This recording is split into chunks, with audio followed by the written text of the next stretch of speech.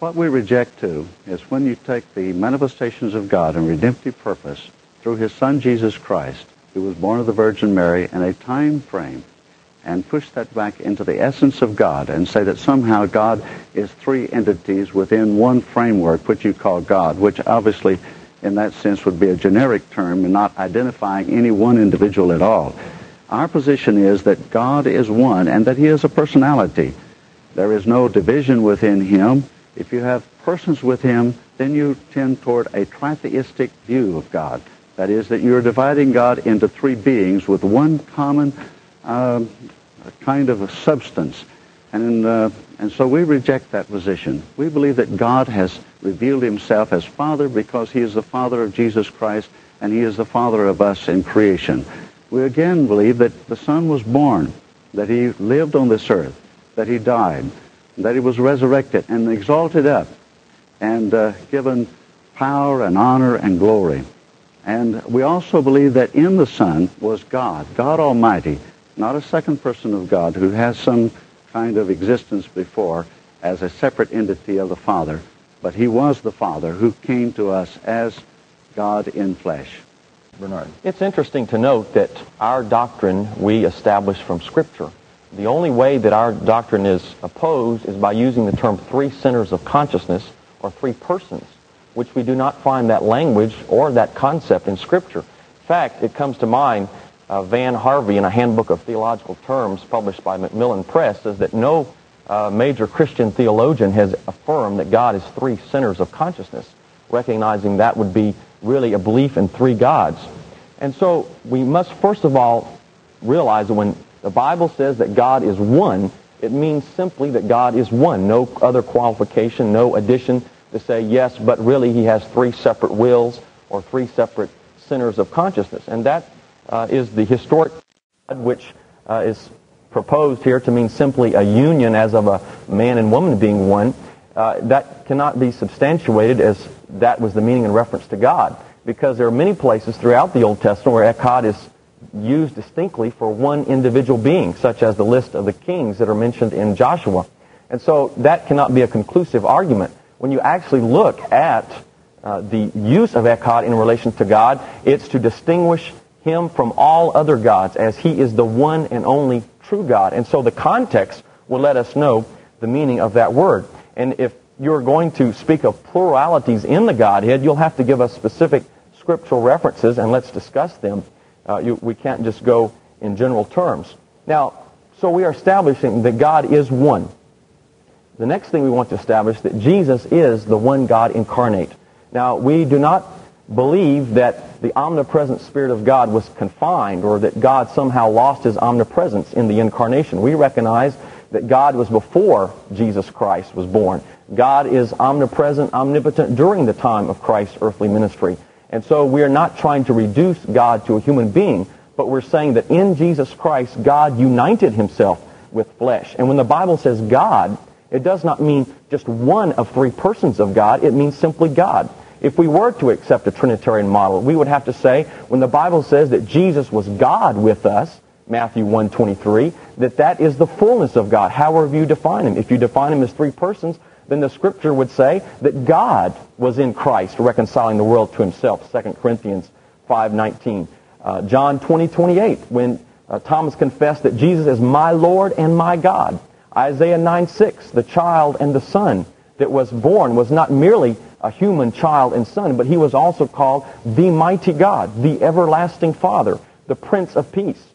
And John 14:9-11, Jesus said, when you've seen me, you've seen the Father. You have not merely seen the flesh, but you have actually seen God Himself in manifestation.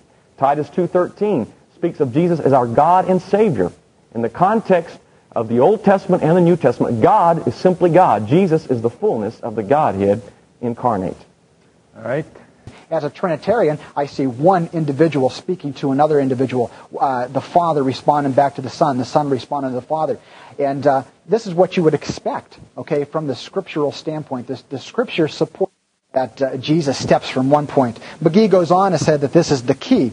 There's another author, Kenneth Reeves, in his book, makes this statement. He says, quote, To the undiscerning, it seems logical to say that the Son and the Father must be two different persons. For whoever heard of his whoever heard of the Son and his Father being one. And this is true, but God is not a person in the same category that people are persons, unquote. So here we have another example.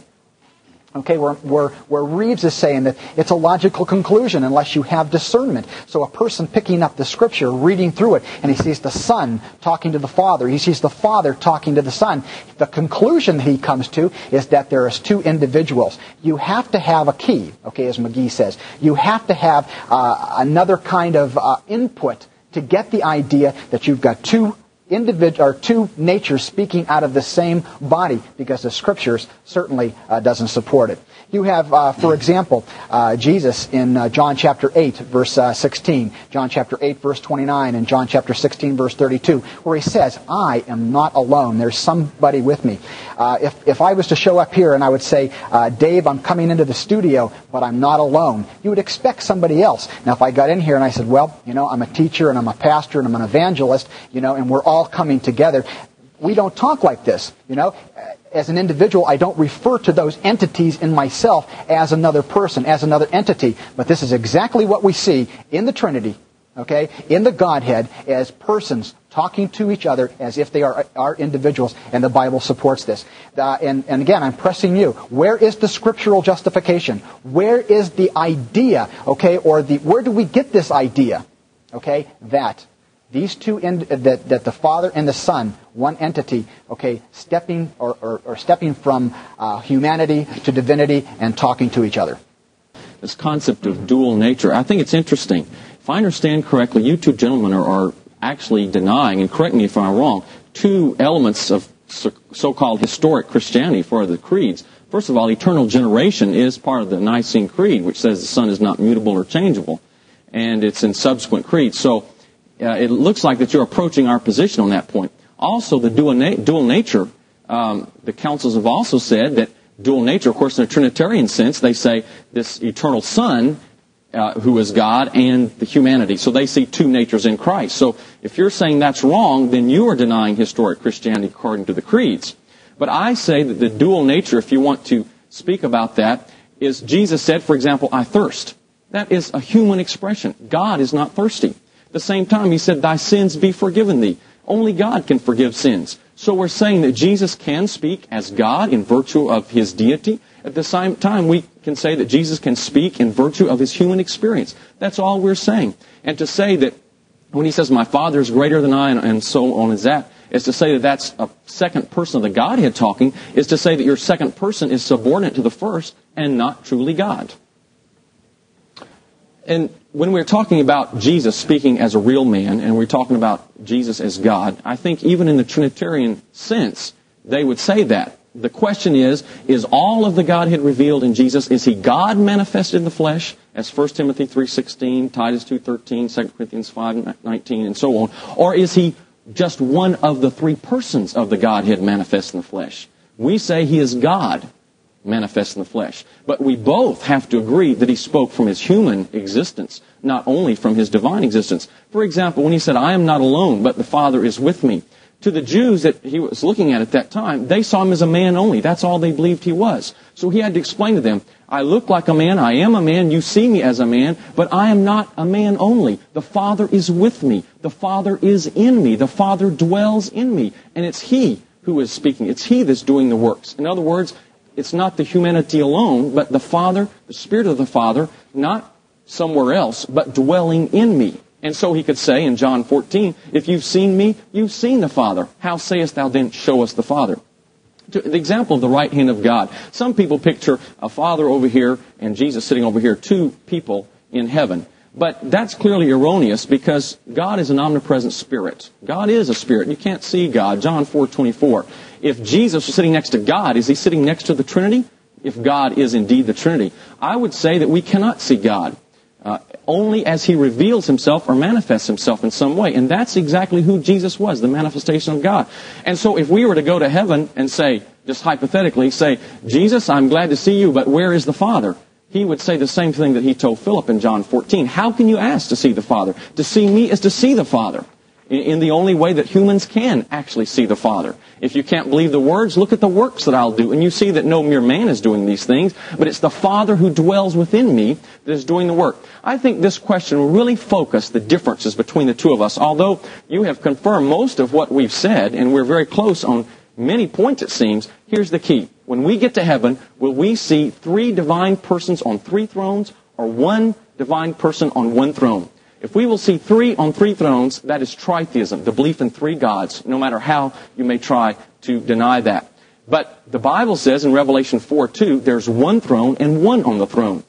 Revelation 4:8 with Revelation 1:8, 7 and 8 identifies that one as Jesus Christ. In Him we see Father. He is the Son of God who was born. It's His Spirit we receive when we receive the Holy Spirit. So if you will see one in heaven, who is that one? It's the visible image of the invisible God, according to Colossians 1, Hebrews 1, and so on. You will see Jesus Christ. And if you will agree with us that you will see one divine being in heaven, that you will see Jesus Christ, then that is our position.